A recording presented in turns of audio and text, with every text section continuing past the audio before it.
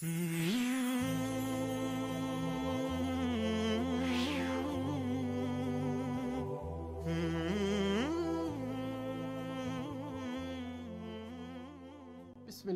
In the name of Allah, the most gracious, the most merciful.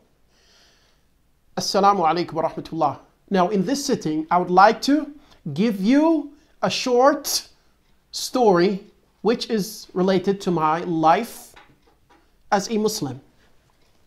I would like to divide this script or this clip into three parts. My pre-Islamic life, my life just before becoming a Muslim, and finally my life 15 years ahead. Now, I'm from Jamaica and I have been a Muslim for about 15 years. Now, in my pre-Islamic life, I was risen by my mother. Now, in Jamaica, it's the norm for a parent, especially the mother, to raise her child. Now, throughout my life as a child, I used to go to church just like any other Christian. I used to go to Sunday school. I used to joke around. I used to have fun, which is a norm.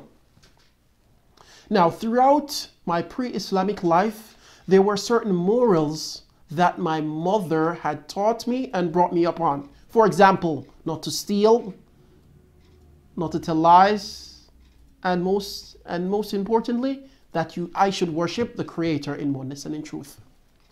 So when going to church, I used to try my best to be just like every other person. To be frank, sometimes I went to church just to see the girls. But anyway, my mother didn't know. So throughout my pre-Islamic life as a Christian, we used to go to church, have fun, go to Sunday school, and so forth. Now, just before I became Muslim, 2 or 3 years before, my mother was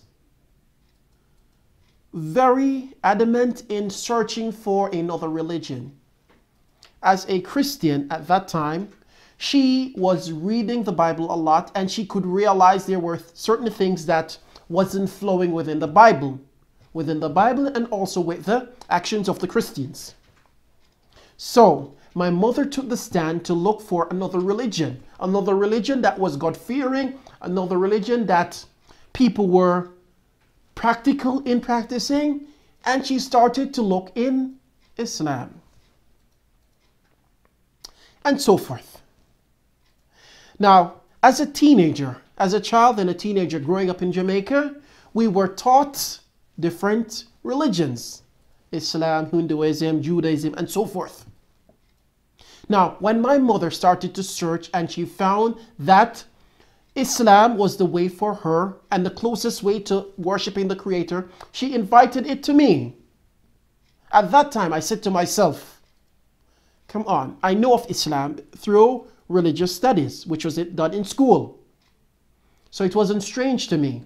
But when she came and she told me about the oneness of the Creator, that was very burdensome on my thoughts as a child.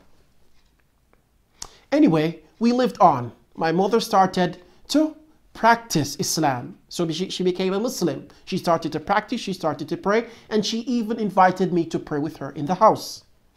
I prayed with her because I knew that what my mother was up on was the right way.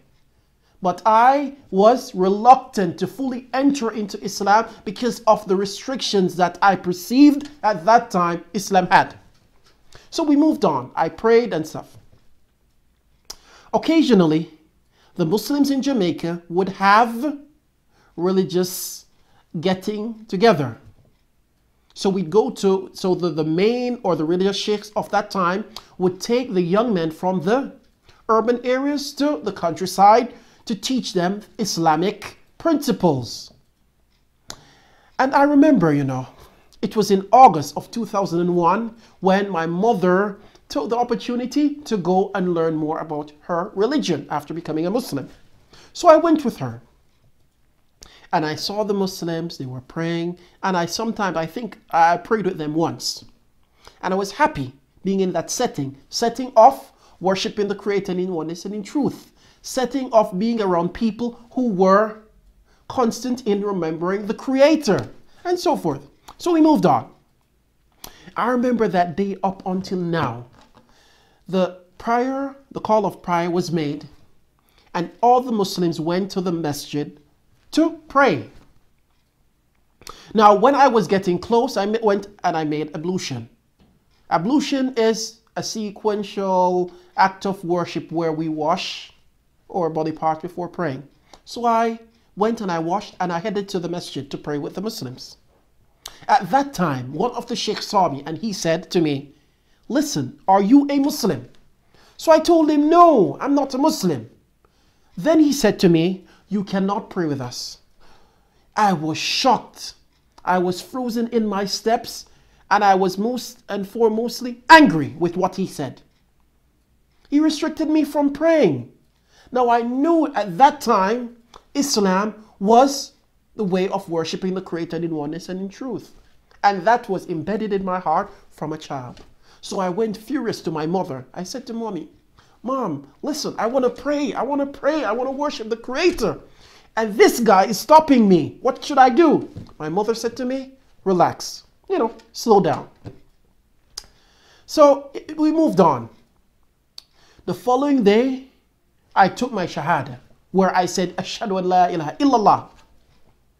After taking my shahada, I was overwhelmed with the whole new life I just entered as a Muslim, true Muslim. Now, brothers and sisters, gentlemen, and viewers, Islam is a religion of peace. Islam is a religion of your connection with your Lord. Your connection. Now, in Christianity, as I'm accustomed to, there are certain morals. For example, that one should worship his Lord in oneness and in truth. One should not lie. One should not steal. One should not backbite. One should not have fornication with others, and so forth. Now, in Islam, these things are constant. We have these rulings. Why are these rulings in place? In order to keep mankind on the straight path to their Lord. So it wasn't new. It wasn't new, the information that my mother gave to me. It wasn't new, the life that Muslims are living. Because, frankly, it's the only practical and truthful religion that anyone can find on the earth. So we moved on. My life went on and I was overwhelmed. I was enthusiastic. I was just new after taking the Shahada, which was La ilaha illallah. So one has to be open-minded. One has to be committed. One has to be, having that connection with himself and his Lord, to know and to be aware that Islam is the right way. Like my life went on, one step another forward. My faith got stronger and my belief increased in the Creator as being one. I started to read the Quran. I started to go to the masjid. I started to observe Salat with the Muslims in masjids all over the place. Now, after I became a Muslim, the oneness, the things that happened, the things that implemented strongly on my heart was that the Muslims are humble with each other. When you enter the masjid to pray Salat, it's a different thing. It's a different feeling that you have just entering the masjid, worshipping the Creator in oneness and in truth. When you make lines with the Muslim brothers, it shows a form of equality. It shows a form of humbleness. When you prostrate and you worship the Creator in oneness and in truth, it's just amazing. Amazing, amazing. And I still have that feeling up until now on a daily aspect, where I have that true connection with my Lord. Whenever I need something, I say, "Oh Allah, Ya Rabb, grant me this." Whenever I want to keep away from something, I ask the Creator, "Please keep me away from this." And that's the happiness I have in my heart up until now, and I ask the Creator to increase it.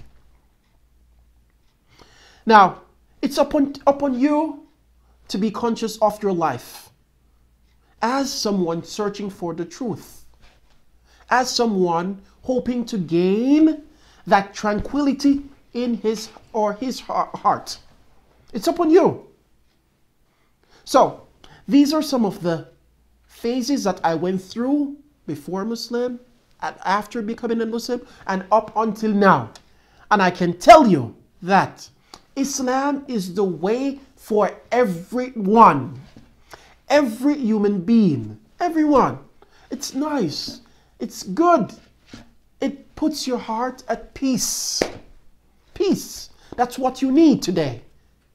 That's what you need, to be at peace with yourself, to be at peace with your Lord, to be at peace with everyone around you. Thanks for listening.